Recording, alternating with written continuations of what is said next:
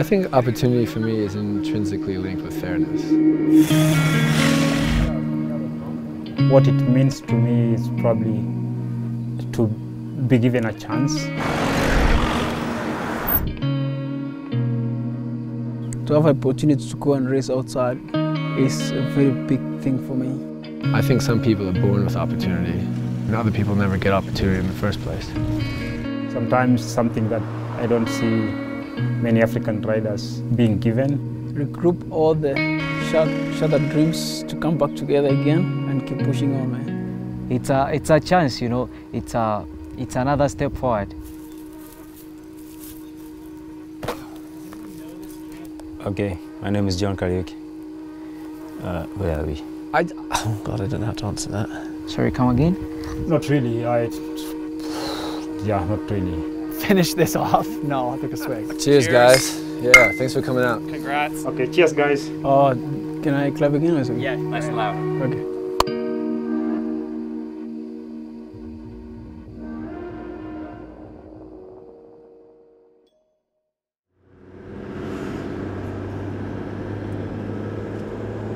No, dude, I took a 2-hour nap in the back. I had a great time. I had a full seat to myself. We've had a lot of, I think I'd never taken so many pit stops in one drive and 2 flat tires in the car. Same vehicle twice, but they're getting more efficient at changing them. In a second, come through, grab your race pack, then head down to that building over there. Lunch is ready.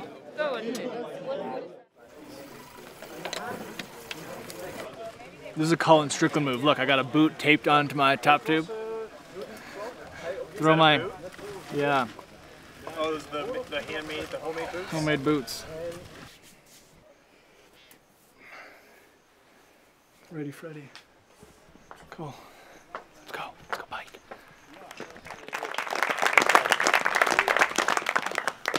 And seriously, we really want to say thank you to you.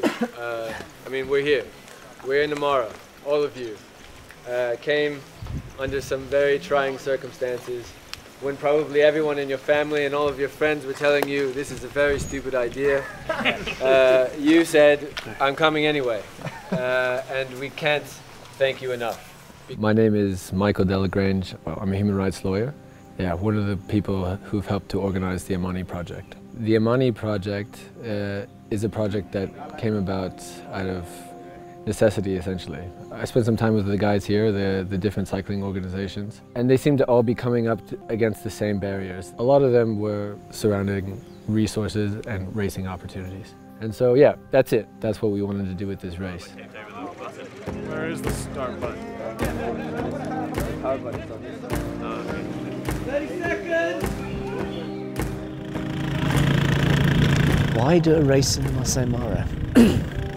Very good question. When Simon and Michael and I sort of sat down and started to discuss this, I said to the guys, I think you got to do it in the Masai Mara. Everyone's heard of the Masai Mara. It's got great roads, it's got great trails, it's got vast wilderness, it's got the allure of wildlife. The Masai people are so iconic.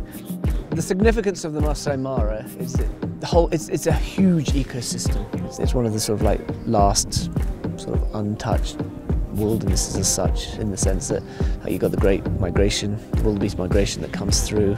Yeah, it's got such a huge biodiversity of wildlife. The Big Five, it's got everything.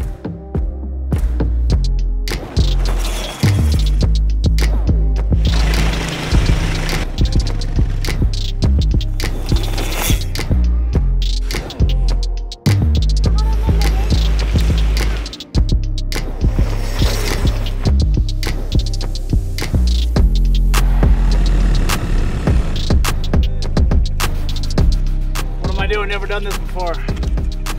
Where's all my stuff? There ain't no Colin Strickland. What are these roads like? Rough. The migration gravel race is an adventure. You know, it's such a unique experience from everything, just coming to Africa and then camping and the roads that we're on. But it was so different than what you experience in the US at, you know, Unbound or SBT. It's quite rocky. It was not actually gravel. I think it's more suited maybe with a mountain bike. Like, it changes your perspective of what is possible on a bike and like what a gravel race is. I think it was tough. I think it was a tough day. Yeah, I mean, and it's just incredible to see how resilient everyone who showed up here to ride, really became in the end. But all in all, the race happened. I think it will get better. I think like the worst part is behind us. The good part is yet to come.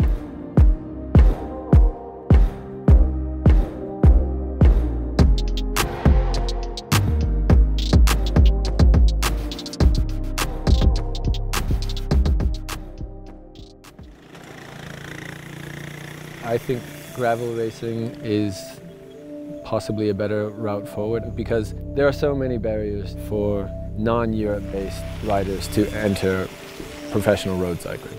There's cultural barriers, there's linguistic barriers, and there's financial barriers. Let's just be honest, the cost of road cycling, the cost of having everyone have the same equipment to be able to travel back and forth from, Europe back to their homes in Kenya. I mean, it's a serious outlay, and the money is just not there.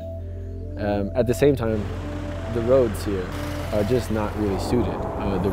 The tarmac roads are not suited to the kind of training that these guys need to be able to do to compete with the best in the world.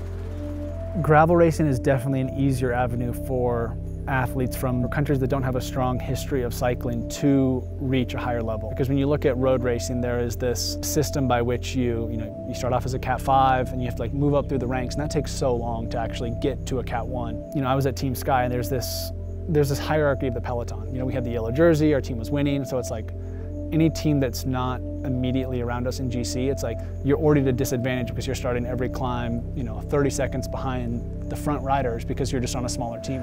But here, there was athletes that, the day before the race was their first time ever riding a gravel bike, and instantly they're on the start line at this big event, racing against an international peloton, and they immediately have an opportunity to show their ability.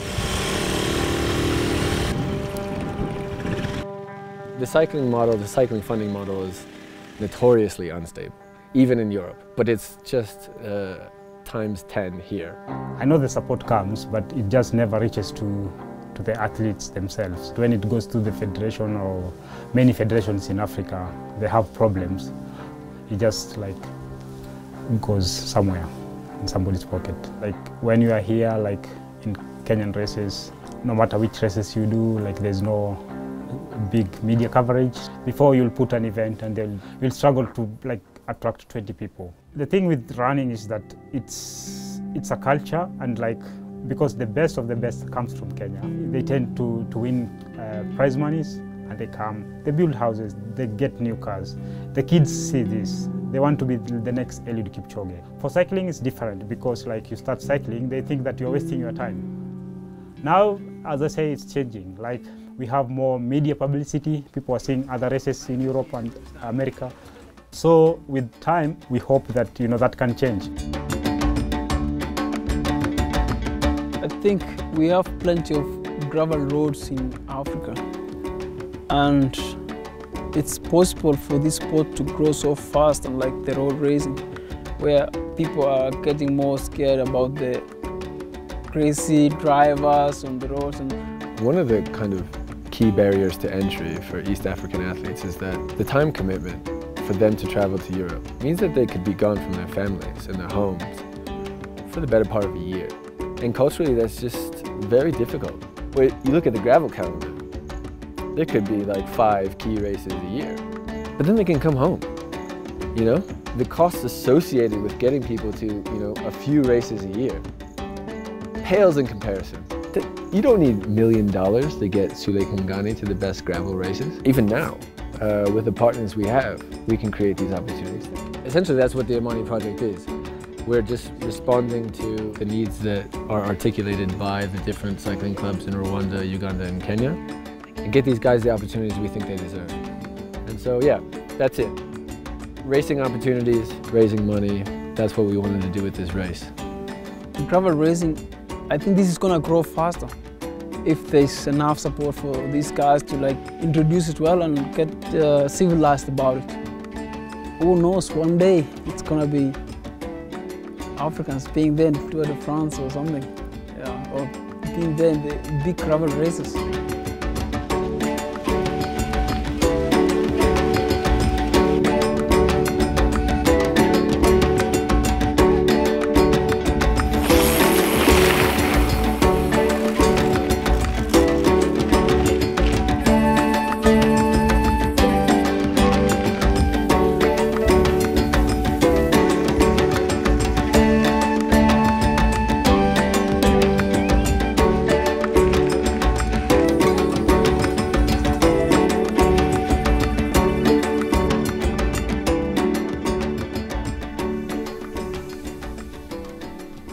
This kind of race is a bit new to the community, but I think it's a very good one because most of the African people, they are used to riding the bikes on the off-road, and like when they leave their houses, their outside road is not tarmacked. That they don't have to go to 40 kilometers to find like somewhere to train. But I think for young people, the gravel for them, I think it's more natural. Yeah, the roads no bad for me, because we got used to them when we are still kids. You know, they have been riding gravel, they have been, you know, working on their skills and their technique. And to see some of the athletes here like just rip downhills, I'm on the back foot, like I'm just like hanging on. The opportunity for these athletes to come to the US means so much that they were fighting like tooth and nail every single stage to stay in that front group. You know, and not just within the race, but like you see them after the race, like they're constantly thinking about, you know, how can I be ready for tomorrow? I was here to race, and I raced, but I raced also in a way that helped to identify the talented riders in the peloton, which is cool to see, and like to realize how big of an event this is for the East African riders. In whole Kenya, I think everybody is now new. Migration is happening now. It has bring that exposure, like also in the world. If you can see also in social medias, migration is now, it's a big thing. And just even seeing how much these athletes learn throughout the week, just through observation of watching Lawrence and I race. You know, part of the reason why we're here is to teach them this tactical sense of racing. It's giving the opportunity to the African riders to see where they are against the best. So it means a lot for us, most especially for the upcoming young riders. And in many ways, it just takes a couple of athletes to have that experience, and then it's contagious and it spreads throughout, you know, this network of riders. I've learned a lot, like the last 4 or 5 years in being in a continental team. So every time I get an opportunity to give advice and stuff like that, I do.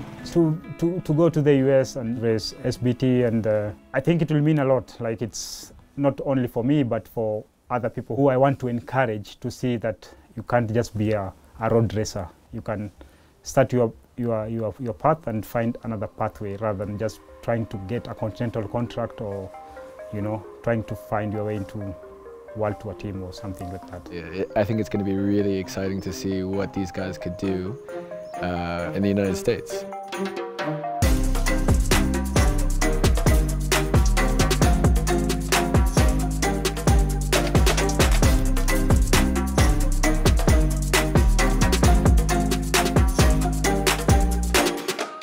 So what did we learn from this race? I think what we learned was the Kenyans, they obviously have a knack for riding off-road. This could be a good implication to show that there's potential inside this gravel racing. If we can have more races like such, there are going to be good talents coming up. I'm interested to see what will happen with this race next year. I think that there'll be a lot of interest from other athletes wanting to come, but we have to remember that the purpose of this event is to help develop East African cyclists. What the African athletes need is a high caliber peloton to come and race against them, for them to see what it's like. I think when people get a chance to come here and they see there's a leveling here, right? Like you can see that actually, you know, these guys come from a totally different culture, they speak different languages, but then you're riding side by side, suffering at the same time, smiling at the same times, and then you're just like, whoa, you know, we're actually kind of similar, you know? The cycling brings us together. I hope that the project and the people who get a chance to experience this, recognizing that they have been given beautiful opportunities, and then also given a sense of duty. As a cyclist, I have responsibilities to make sure that everybody can enjoy my sport as well. If we manage to achieve that, and we get a coalition going, then possibly we can move the dial. There was a moment, I think about 15 years ago, where cycling first caught a glimpse of itself in the mirror and said, oh shit, we're really white. Got to do something about this. And they were like, just grab the best African you can and throw him in the peloton. And for all the reasons we've already discussed, it didn't work out, you know? And then everyone made up their mind.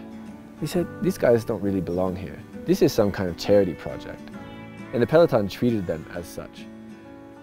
This time, we aren't going to enter a gravel race until we're ready. And when we're ready, then people are going to say, oh shit, there's somebody from East Africa here. Fuck, this is going to be a hard race. That's what we want from the beginning. If there's one thing I would like everyone to know about this race is that it's not a charity. It's just not. These guys don't need handouts. They don't need your sympathy. What they need is an opportunity.